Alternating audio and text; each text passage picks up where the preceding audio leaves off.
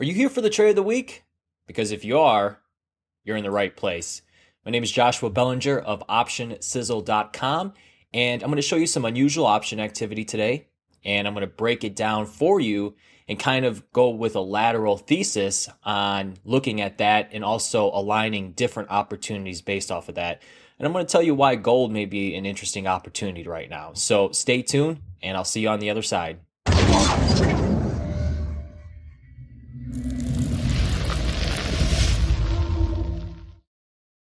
Okay, so real quick, we're going to talk about unusual option activity. And if you're not familiar with that, I recommend that you go to OptionSizzle.com and click on the free report that we have on there. You'll see this page. Just click download now and enter your email, and you'll be sent the report for that. So let's take a look here at what I am talking about for this week. Now, today there is some unusual option activity in NGD. If we look here, we have 2,100 contracts of volume with an open interest of 8. So this is clearly new activity going on here, and you see some spillage going on here. So one of the things that you like to do if you track this kind of thing is you want to look at some other strikes. So not really focused too much in any other strikes. What does this tell you? Well, it tells you that in the next 31 days, there is something that these people possibly could be playing for. That's a blueprint. And this is what the activity can provide to you, a context around there. So with options, not only do you have probabilities and statistics that you wrap around it, but you can also look at order flow, which helps put a lot of things together. So I have this little order down here, and I'm going to put this closed because I'm a little ahead. Current IV is 67%. It's pretty elevated here. But overall, this NGD, which is new gold, it's a gold miner. It's trading at $2.24. They're coming in at the 2 strike, which right now has, I believe they're coming in at 35 cents. We can look at the order flow in a couple seconds here. But this has some intrinsic value. There's not really much else on here because you have a $2 and then $2.50 strike. The volume overall is very low, and this is just context to learn from it. You see November as well, they have some interest in that strike. And you start to go with this and start to think, well, Josh, 2,000 contracts isn't that great. And I would agree with you, but in context of what this average daily volume is for new gold or NGD, it's a little bit different. And maybe someone is playing for a bullish bet. It doesn't mean it's a lot of money going behind it, but yeah, it starts to create an interesting process for trades. Now, with high implied volatility, I'd look on the other side here and I'd say, well, is there a put I could sell? No, there's no volume there. So you're kind of stuck in this position. And you can look at, something like the 2 strike here as well, but you're just not getting too much.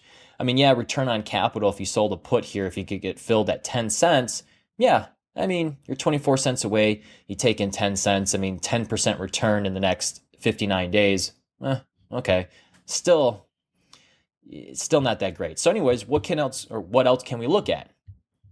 Well, real quickly here, let's take a look at the option statistics. And you see that 3,000 calls were traded today, and 80% of them were between the market, but they actually traded on the offer there. So they're marked a little bit differently. And we can look at the time and sales here. And the biggest trade here was, again, in those August 2s, and they actually traded at 40 cents. So it was 30 by 40. So it's clearly on the offer here. And implied volatility did tick up.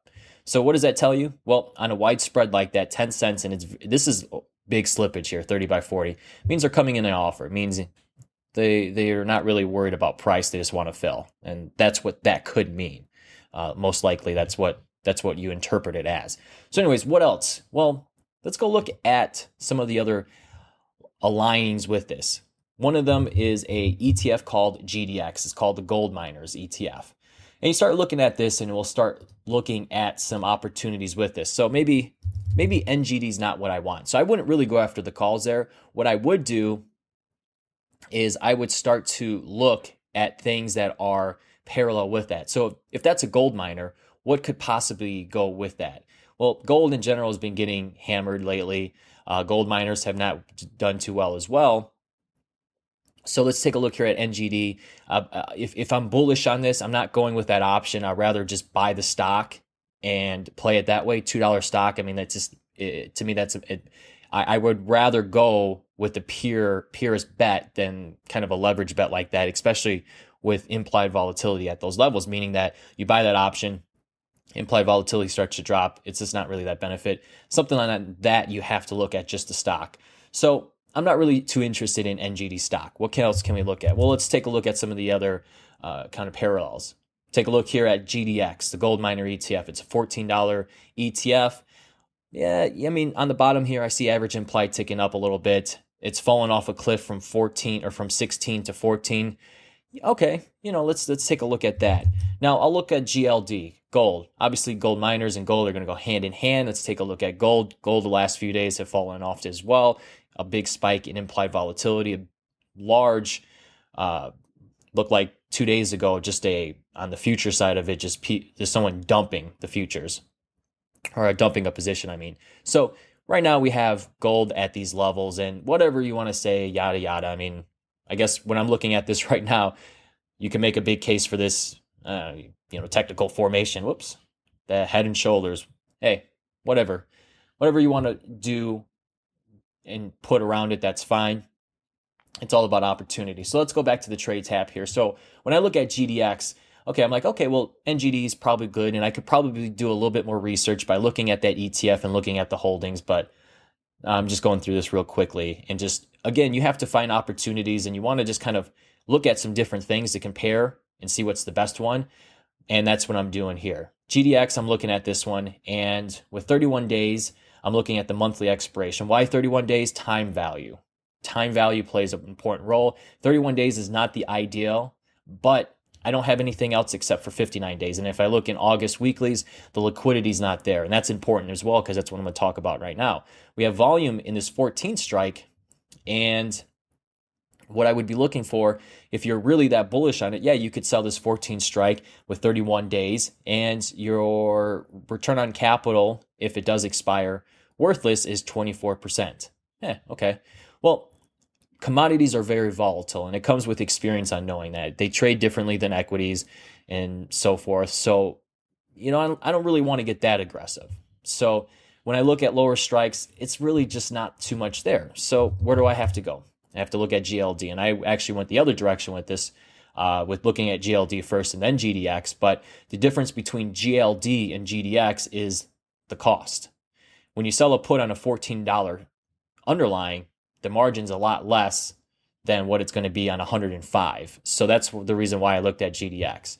So, okay, let's take a look here. 31 days, we're in the monthly. And let's take a look here at the priced in 1 standard deviation move. It's $5. And I'm looking at this right here, 479. I just rounded up to 5. That's what the implied volatility on all these options are indicating. So what do we have here? Well, prices are at 105. Right now, the 1 standard deviation is going to put it right here at 100 and or 110 in the next 31 days.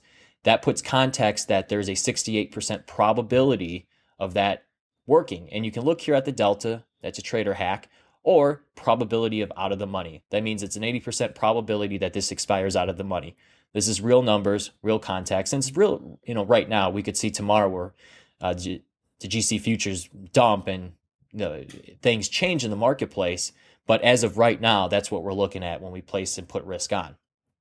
If we do sell this put naked, we do have a return on capital of 4.22%. 31 days, 4%. Hey, I mean, it is what it is. And that's what you kind of have to take it with. And that's using kind of that information of something bullish going on with unusual option activity in that specific name, and kind of looking at some other opportunities as well, where if we look here at the implied volatility of these options, the current IV on this one is 55%. And the reason why I didn't go with the GDX or looked at the GDX is because implied volatility on this is only 30%. So we have a higher IV rank compared to the miners than we do with just the GLD ETF. So looking at this, we have some decent liquidity. Things are relatively decent here. I mean, the spreads on this one is 60. So we have a 2-cent difference on here, which is ideal. You have 66 cents, you can get a fill. So that's really ideal for this. So what I'm going to do here is I'm going to walk through kind of the Analyze tab here. So what I did is I already have this loaded up, selling one August monthly put, and we'll just do 66 cents. So I have on my slices here, which are just kind of the probabilities, and we go out to the August 31 days here with $2 up, $5 up, and then $2 down and $5 down, which you can see here. You could start to understand this position. What happens if prices go higher? You can see how our delta changes, and if they go lower, you can see how the delta changes as well. How gamma works, how theta works, how vega works. And this is as if it happened right now. So if market opened tomorrow and it moved $5 this way or $5 this in the opposite way, this is kind of how it will look. So as we look out at 31 days here, you could see again where those probabilities come into play. 20% probability. So it's an 80% probability of expiring worthless. Below 100 as well, you have that probability, that one standard deviation. You can start to work up from there, and you can start to get real context and real probabilities of what can happen during this position, during the time of this position, the next 31 days. So think about this as a game. A game of football is 4 quarters, and changes in the lead may happen multiple times, and even a team may get down 14 points or 21 points. Okay, that's fine during the course of a game. Yeah, you're watching as a fan and you're not too happy about it. But the only thing that matters at the end of the game is who wins the game with the most points. The same thing as it goes on with trading or investing or anything. Investing, trading, whatever you want to have it as. It's the same aspect. Whatever happens in the next 31 days between this position happens. But what matters is that the statistic, the probability on this says that there's an 80% probability that this is going to expire above 100. And if it does, it's a low probability, which could happen. However, we at least have context around that to go from it. So if we look here at I wanted to look at the little funnel here, but I'm not seeing it there, the risk profile. Yeah, there we go, the risk profile. So anyways, this is how the position looks like. If it goes to 100 and above, you collect the premium, and that's that.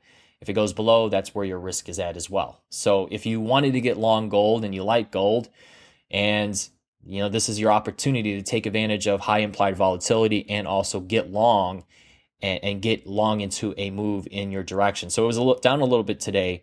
But that's what you would be looking for on this. And if the opposite end of that is, well, I just want to take advantage of the high implied volatility, that's what you would look for as well. Now, in a position like this, if you had sold this, ideally, you want to take your profit at 30%. You're not looking to take in that 66 cents in complete premium. What you would want to be able to do is within the next 2 weeks or the next week, if prices moved in the opposite direction higher, that you would want to close this down at least 33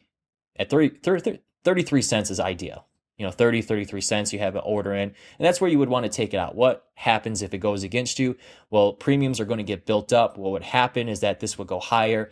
Well, you take advantage of that, and then you roll this position next cycle. So you get some more duration, take advantage of premium, and you can kind of work from there. So that is really the whole context of using something like that unusual option activity. Not being too excited about it. Those could work out. However, we want to look at high probability outcomes. Opportunities that are going to benefit us, not something where you're playing a $2 stock, where you can if you want. But again, it's about making money, and you want to focus on the better opportunities. And to me, this would be more of a better opportunity than trying to chase some NGD call activity, but using that to build a thesis and kind of take us into, maybe this is reason why gold is a little bit more better of an opportunity. You have the high implied volatility. You have some unusual option activity and some gold mining, which would only benefit if gold holds its prices or lifts higher, yada, yada, yada. And that's where you come up with opportunities. And that's my thought process. So next week, make sure you are subscribed to the channel and also part of the email, so I can send you out some more opportunities like this, share some unusual option activity, and all that good stuff. Take care. And if you have any questions, let me know.